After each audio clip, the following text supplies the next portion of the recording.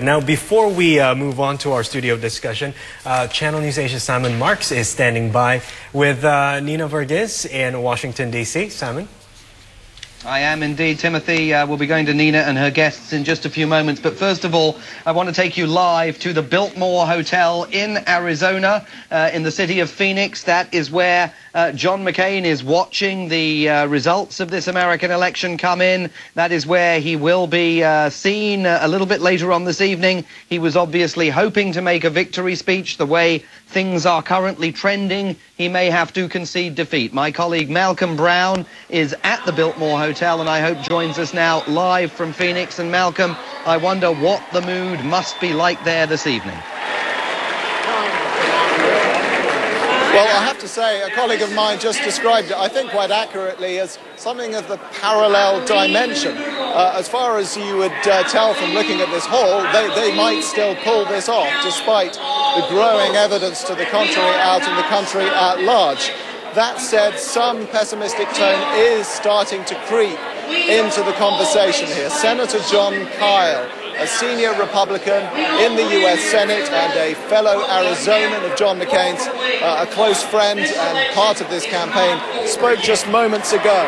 And he seemed to be talking about this campaign somewhat in the past tense. He started quoting biblical scripture, saying of John McCain, regardless of the outcome, think of John McCain that he has fought a good fight.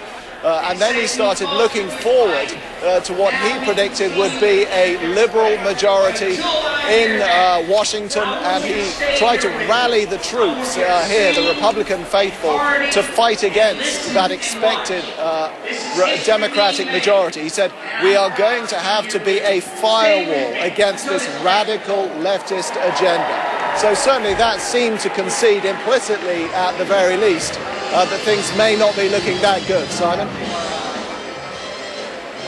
But Malcolm, we were saying earlier in the evening that John McCain really had to perform the political equivalent of a royal flush in order to win the keys to the Oval Office. So far, things, as far as the electoral map are concerned, do not appear to be going his way.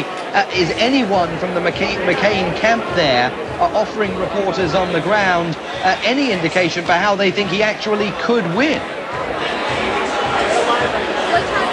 No, not really. And this is to some extent a problem with the format, the way this layout is. The way this works is that you have the traveling press have better access to the candidate, and there is a separate stage from which John McCain was hoping to make his acceptance speech, but which may now be a concession speech. And the traveling press have access to that area, as well as select Republican donors and supporters.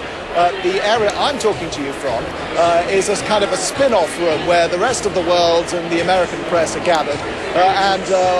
Like I said, my colleague from a American newspaper website described it as a parallel universe, and it does have somewhat that feeling. You're somewhat insulated from what's going out in the rest of the country, and you can hear country music being played, various performers coming out, so the mood is surprisingly upbeat, given the drumbeat of bad news coming in from the outside side. More from Malcolm as the evening wears on at the Biltmore Hotel there in Phoenix, Arizona. Our colleague Nathan King is at what I suspect is going to end up being a slightly happier event in Chicago, where Barack Obama is gathered. Before we go to Nathan, I just want to let you know that at least one television network here in the United States is now projecting Barack Obama the winner in the Commonwealth of Virginia, just down the road from us here in Washington, D.C., projecting a very narrow result, 50% Obama, 49% McCain, but they're projecting Obama the winner in Virginia nonetheless. That's going to have a big impact potentially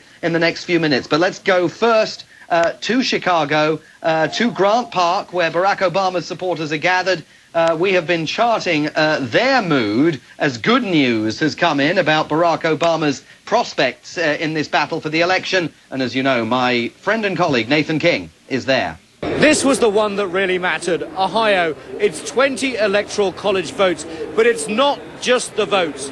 No Republican has got to the White House in living memory without winning Ohio. It's another 20 in Barack Obama's column. It takes him closer ever to the 270 electoral college votes needed. And it shows the sorts of voters that he's winning that John Kerry did not win before, and that McCain is losing the types of voters that President George Bush won handily in 2000 and 2004. It's too early to talk about a landslide here, but there is a momentum building towards one.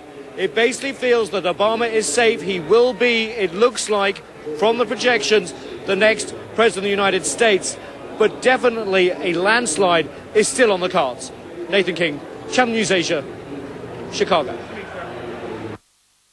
Right, so let's get caught up on some of these results. Let's start, first of all, by taking a look at that projection from the state of Virginia. Let's take a look at the latest numbers that we have in from the Commonwealth of Virginia, just down the road from us here in Washington, D.C. There you see it, Barack Obama, 50%.